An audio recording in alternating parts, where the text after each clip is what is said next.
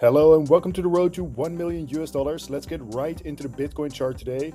In the short term for Bitcoin, we are right now on the very edge of this level of support. So this 60K level, in my opinion, is a critical level of support to hold, because otherwise it's definitely not looking good for Bitcoin, because in the case that we lose it, well, then we are definitely likely to go to lower prices. For example, the next level of support below us is from about 57,500 down to 56,500. And in the case that we do lose that level of support, then I do think we will quickly be trading down to the downside, with the next big level of support below that being from about 53,000 all the way down to $50,000. But for now, let's continue by taking a look at this giant triangle pattern right here. We are still breaking down massively from the moment we broke this trend line. And in fact, after we got rejected from this previous level of support, now turned into resistance, we quickly moved down into this giant pocket of support. The price target that is currently active is about 58,000 US dollars, which would roughly be in this area of support. So if we lose this level, it could still be possible that we just take out the liquidity here and then move back to the upside. However, like I said, these levels right here are some of the most critical levels for Bitcoin right now, because in the case that we lose it, yeah, we are definitely going much lower in that case. And like I have been saying over the last couple weeks or so, I definitely expect a lot of volatility around this Bitcoin halving, which is already in 2 days and 5 hours. And yeah, volatility is what we got, to say the least. So everything going as expected, to be honest. Anyways, so now moving on, let's take a look at the Bitcoin liquidation heat maps on the 1 month time frame here. A couple days ago, we took out a lot of liquidity to the downside right here. And now it seems that on the 1 month time frame, we have most of the liquidity to the upside. For example, we have about $1.6 billion at 72K. And then we have another $2 billion at about 73K. And as you know, if you watch my videos regularly, typically the Bitcoin price gets attracted to where there's most liquidity on this chart. However, zooming out to the 6 month Bitcoin liquidation heat map, so currently there's a lot of liquidity above 70K, and there is also a lot of liquidity a little bit below 50K, with the current price being at about $60,000. So we're right in the middle of these two pockets of liquidity. Now, what this tells me is that it's basically a coin flip of which liquidity we are grabbing first. However, since we are in a bull market, I do think it is likely that we do take out this liquidity to the upside at some point. And another thing to add on top of that is that in scenarios like this, I don't like to make like these longer term predictions, because obviously I can't know where the market is heading. So all I can do is continue to take a look at the support and resistance levels in the short term here, and just make sure that I don't get ahead of myself here in analyzing the charts. Now, one thing we should take a look at is the USDT dominance chart, which has actually marked exact cycle tops as well as local tops in the price of Bitcoin. So a cycle top is when you reach some kind of all-time high, and then after that, you enter into a bear market. And a local top is simply just hitting some kind of high in the middle of the bull run and then getting some kind of extended or larger pullback in the price of Bitcoin. And of course, all of the altcoins and stuff go along down with it. So every time we had a touch of this trend line right here, we saw some kind of major correction in the price of Bitcoin and also the overall market.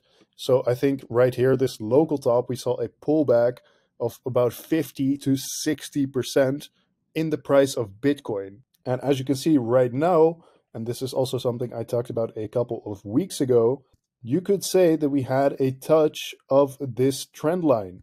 And right now we are just bouncing from off that point. And so far we've seen about a 20% correction in the price of Bitcoin. But is it possible that this is just another local top, just like we saw in 2019, where we actually get a much larger correction? I don't want to speculate on this, because obviously I'm doing it publicly in this video right now, and I don't want to make like some crazy projections. However, I do want to have shown you this chart so you can make up your own mind and come to your own conclusions by looking at the charts.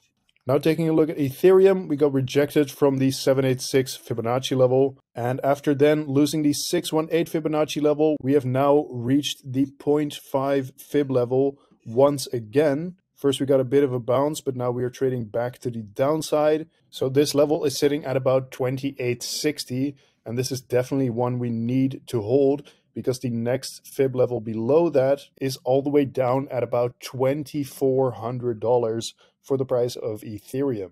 So zooming in on the 4-hour time frame for Ethereum, you can see that we are just ranging in between this level of resistance right here and this level of support right here. And this also corresponds to the Fib levels that I just talked about.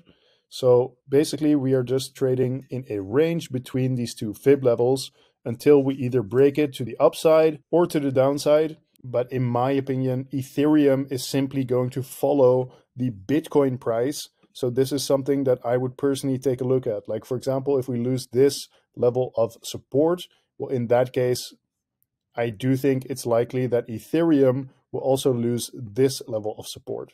However, this is of course not financial advice, so do make sure to keep that in mind. Now taking a look at Solana on the daily time frame. First of all, we got rejected from the 786 Fibonacci level, and then as soon as we lost the 618 Fib level, well, we traded to the 0.5 Fib level. However, currently we are trading below the Fibonacci level, and we have about 8 hours left to close above this level. Otherwise, technically, we have lost this support level as well. So the level to look out for is about $136. Though one thing we must keep in mind is that Solana is currently trading in a very nice level of support.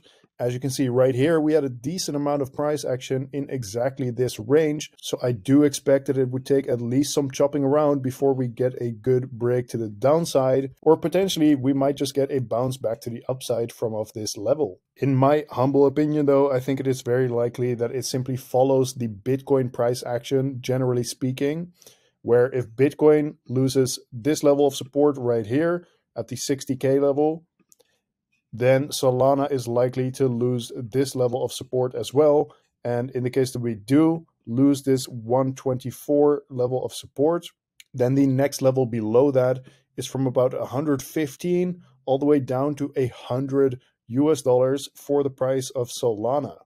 However, in the case that we do just get a bounce back to the upside right now, then the next level of resistance above us is from about $140 all the way up to $150. Hey, and also I want to zoom out a little bit on the weekly chart and empathize with the people that just recently got into crypto and they bought like the very top here, and now they're down bad on all these like altcoins and stuff that they probably got into, like sheep or maybe something like that.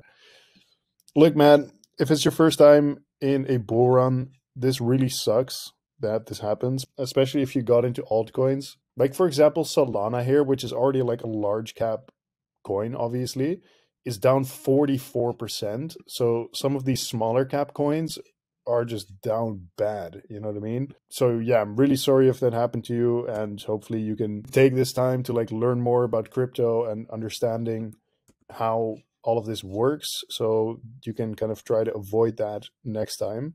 But yeah, I did just kind of want to say that because this has happened to me in the past, and I know it really sucks.